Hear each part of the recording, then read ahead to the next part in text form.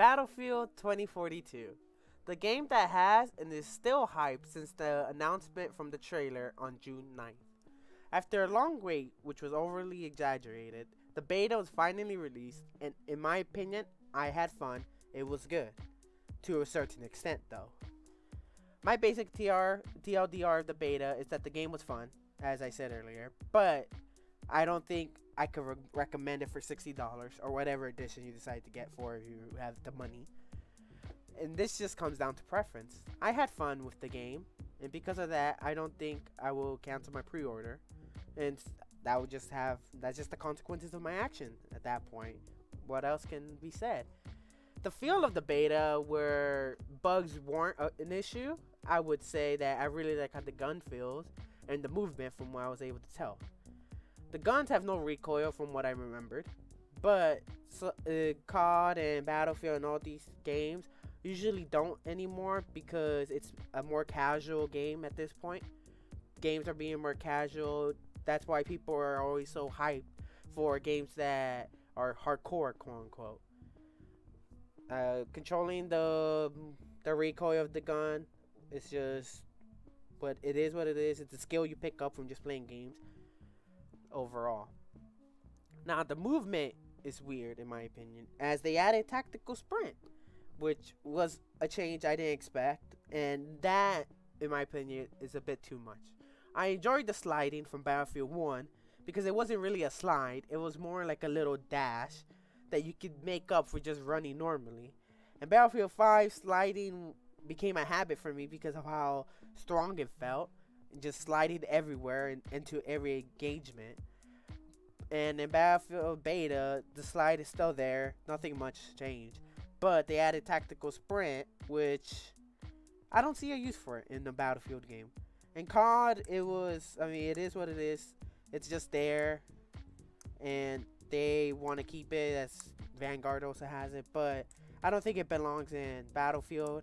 Battlefield might turn into just a different COD with more players. Talking about that, more players.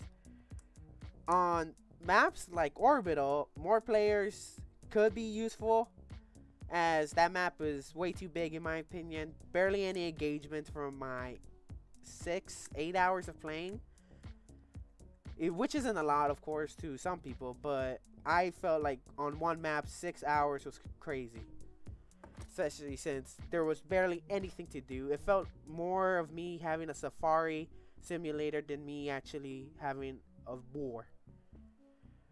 The sector part, before I go back on the player count, the sectors, or conquest as they're trying to be branded as, sectors in conquest don't make sense. I don't enjoy the sectors, even though when I first heard about it, I thought it was a good idea. Oh, was I wrong? The reason why I thought it was a good idea is because it's just something different, and I don't mind doing something different. But once you capture one part of a sector to get the other one, so you can actually get the whole point, the other team does the same, and then you just go back and forth into a loop until you both finally engage each other. Then eventually it's just going to be one team finally gets it, but then has to capture the point, and you can respawn in the same amount of time. They leave, you just start capturing. It leads to more what I call rat gameplay, because there's no fights. It's just people hiding in corners waiting for the other team to leave. And it's just a rinse and repeat that will lead to stalemates every encounter, in my opinion. Players. The players, I thought was a good idea because it's just more gunfights, more engagement. Don't see a problem with it. But this engine cannot handle this many players. Frostbite engine, I don't think can handle 64 players well sometimes. So doubling it to 128 seemed like a really ambitious idea, but did not go well when they executed it. As you can see in this clip that I'm about to show you, I just stopped caring about this helicopter. That was, even though it wasn't that far, if I just drove up, and I most likely would have been fixed at that point, the issue, I was still, why is it isn't even happening? My mind was boggled.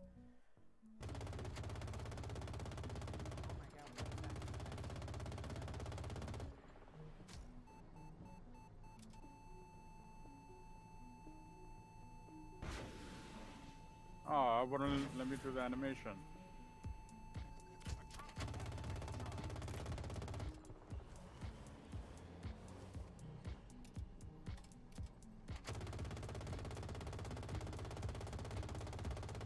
Why? That helicopter keeps jumping up and down somehow.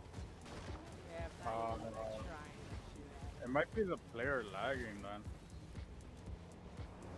Oh, behind me?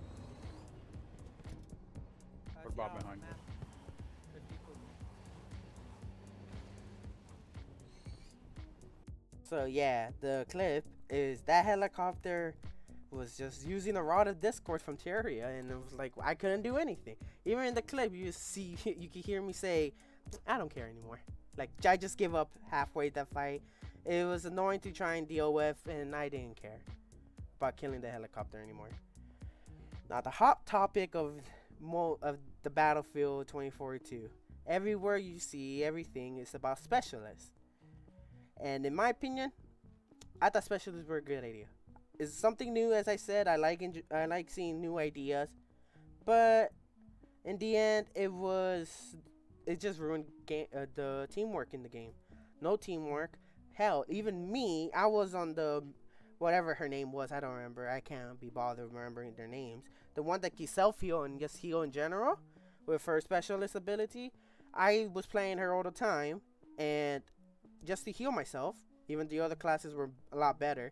I just played her to just heal myself from every gunfight with the AA rocket launcher because I wanted to destroy the helicopters that were bothering me, and I was just able to heal myself. Never became an issue for me to need ammo because I just died at that point, or me needed health because I healed myself. And there was no incentive for me needing to play engineer. I could just heal myself, go into gunfights, win the gunfights, heal myself again, go do another gunfight, and not care about anyone else around me, as I'm the ultimate soldier. And uh, I mean, what else can be said there?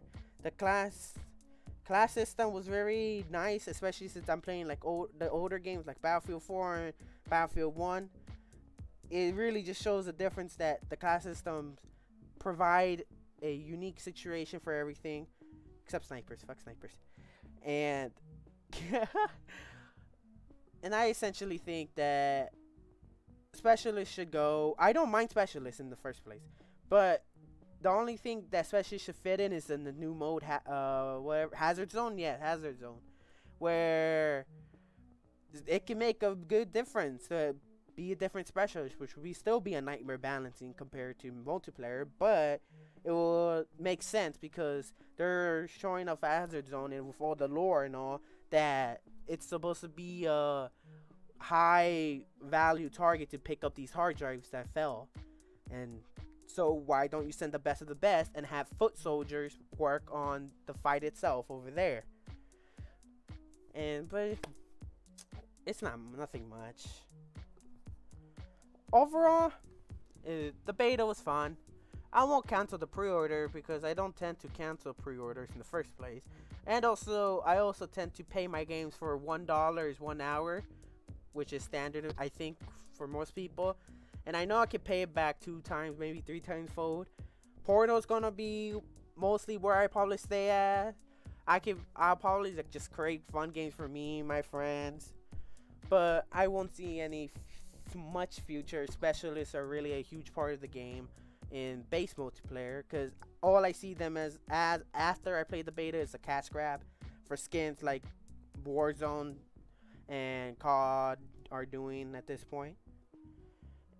But I don't recommend the game, obviously. Not in this state. Probably won't recommend it once it fully releases, but I won't judge it until it's fully out because that's what they quote unquote have a finished product. But in the end, beta was fun. Don't pre-order it in my opinion. Gonna stick with my pre-order. And that's all. Thank you for watching my video.